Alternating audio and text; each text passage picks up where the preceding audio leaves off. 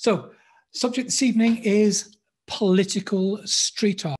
Brexit. I must say one thing about Brexit, from the point of view of a street art fan, was how disappointing it was that street artists did not engage with the issue of Brexit.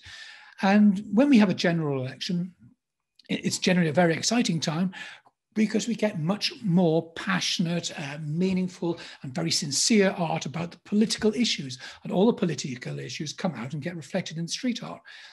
Brexit didn't. And I think that this is a sort of, it's a confirmation bias, I feel.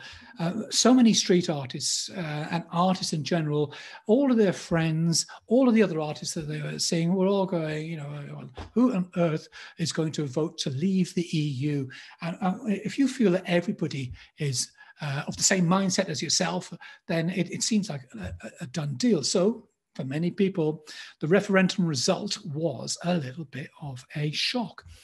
A year after the referendum result, Banksy reacted. Now, the original EU flag had these 12 gold stars on there, each one symbolizing one of the founder members of the EU. Okay, and you got this trick of the eye character seemingly on a ladder that's painted on the wall, chipping away at the one star, which represented the UK leaving the EU. The genius of the piece was its placement. It was right at the entrance to the port of Dover, which is just about our most significant cargo sort of connection and passenger connection to the continent. Okay, the shortest crossing of the English Channel is at Dover. So brilliant placement by Banksy.